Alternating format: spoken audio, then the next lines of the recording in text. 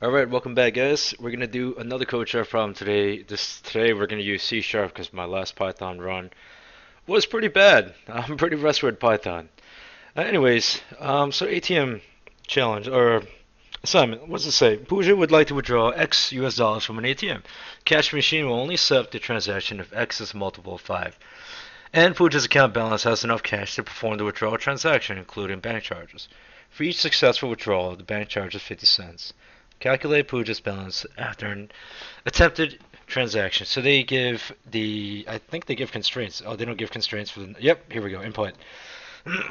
Those are the constraints. What I noticed from CodeChef so far is that they don't really test the constraints too much. There's been other examples where they'd be like, X has to be between 0 and like 10,000, and you don't even need to put any code to check to make sure it's within 10,000, and you could use the inputs that they give you. As long as it works, it passes. So you can actually save some time with that. I don't think that's a good thing moving forward, but that's CodeChef. That's how they do it. Anyway, so they give us some sample things. So it looks like, okay, the output. The account balance after the attempted transaction given as a number with 2 digits of precision. If there is not enough money in the account to complete the transaction, output the current bank balance. So let's see what we're expecting here. We're expecting the first example they gave is general case. You have enough money to make a withdrawal. Second one, oh, not a multiple of 5. Literally says it right there. And the last one is insufficient funds. So let us get started on this. So as I always do, I copy and pasted the prompt just in case something would happen to these CodeChef problems one day. So I think the first thing we have to do is we have to take some input, right? So we're gonna do that. Another thing I noticed about CodeChef is they like to have the input put in exactly the way they have it placed. For example, let's see over here. So if they say the input, no, that's terrible. Here we go, input 42,120. They want this as a single line, so you'd have to parse it most of the time. I'm not a fan of that. I feel like you should have more freedom to do it however which way you want, especially if some people are not as advanced. Not that I'm saying it's an advanced thing, but in general, I think you should have more flexibility, but that's the way they want to do it. I guess it's good practice as well. Alright, so first thing we're doing, we're going to take user input, take up the whole line, because again, we just established that they want to put it a certain way, where the first is the amount that you want to withdraw, and the second number on that same line is how much your account balance is. That's a weird way to do it, but it is what it is. So this line right here is going to, let me see if I could zoom in. I'm going to pause the video real quick. Okay, video is on pause. I think that's a good enough zoom. Maybe one more for good measure. Okay. So this line right here is just basically going to take your line and it's going to split it up. It's going to parse it by the white spaces, right? So the next thing we do, we want to have the variables to be able to hold the values that we're going to put in. So we'll do a float. You could do double, I guess. Or I think C Sharp also has decimals. And let's just make sure that whatever... So I'll explain this in a second. So what this is saying right here is that after we split the line that you gave, those two values, after we split it up, we're going to make sure that the split values are going to be floats. So we're just going to use float.parse. And we're going to do the same for the second input, which is your current balance.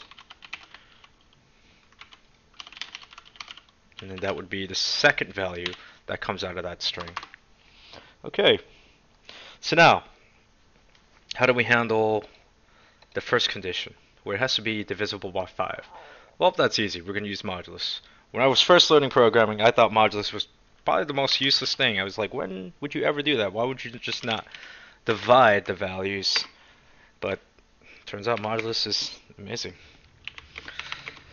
So what we're going to do here, first, this line so far is saying that if the amount that we're asking it to withdraw is not divisible by 5, basically, if you divide it by 5 and the remainder is not 0, then it's not divisible by 5, right? Wait, did I say that right? You guys know what I mean. It has to be divisible by 5. That's what it's checking for. And the second constraint is that you have to have enough money in your balance. So, well, let's see. Can't seem to spell today. Sorry, what was that? Capital D? Withdrawal amount. There you go. Did I spell that wrong? No, that's right. Withdrawal amount, and it has to be less than or equal to the current balance subtracted by the bank fee. So that's our first condition. So what we're saying, if it's divisible by 5 and it's less than your balance, so you have enough to take it out, let's output what they're asking for. How do we do that? There's actually an interesting link. I didn't know this myself because I'm still learning a few things about C# as well.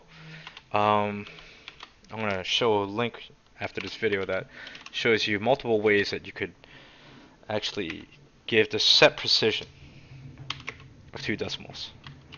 So what we're going to do here is we're going to say current balance.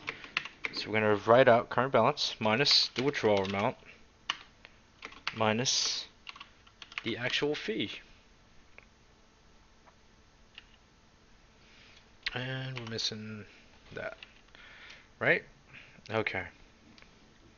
So next, what happens next? The other scenario is if, start the same way, it has to be divisible by 5.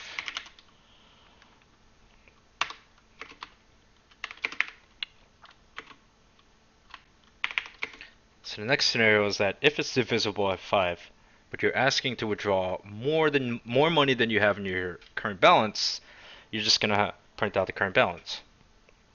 So how do we do that? Once again, make sure it's divisible by 5. What am I doing here? That was totally wrong. And the second part of that constraint is let's see, is it more than your current balance? If it is, just display your current balance. I actually like this. Well, I like this example because it gives you a chance to test out a couple different ways that you could do set precision. Missing a parenthesis. And the last case scenario. I forgot what the last case scenario was. What are they asking for? Let's see here.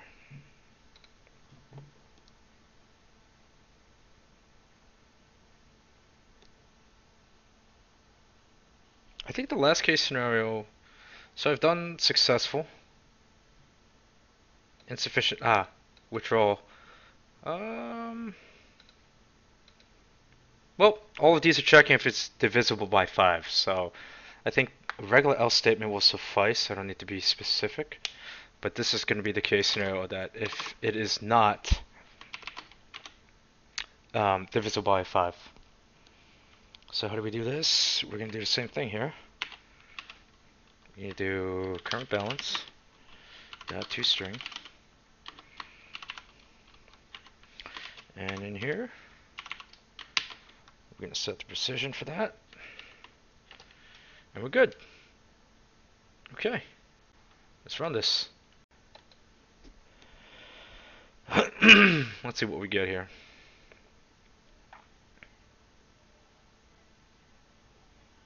What's their case samples?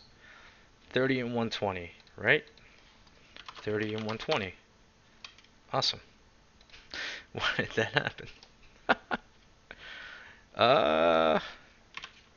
Oops, not that. 30 and 120. There you go, 8950. By the way, that happened because I just did regular debug, not control F5, which is what you want to do. So the next case sample is 42 and 120, right? 42 and 120. Yep, it gives you the current balance. The last one is insufficient funds. Okay, for all intents and purposes, that seems to be working. Once again, the project files will be linked in the description. I just want to show this one thing for Stack Overflow because this is what I was referring to. See, this guy, it's very helpful. You could use either of these. I guess, I don't know if CodeChef is going to accept this one. I think this is actually given a dollar amount, which might throw an error. But either way, you can use these two as I tried to display by using a variety of those two. And yeah, there's going to be a couple other videos going. I think the biggest series for like more practical stuff is going to come down later. I'm going to work on my own speaking ability while I'm making these projects and tutorials. With these CodeChef, maybe HackRank stuff down the road. But yeah, thanks for watching. Hopefully it helps. And once again, the links are in the description for the project files, in case you can't see it through the video. Alright, take it easy and good luck.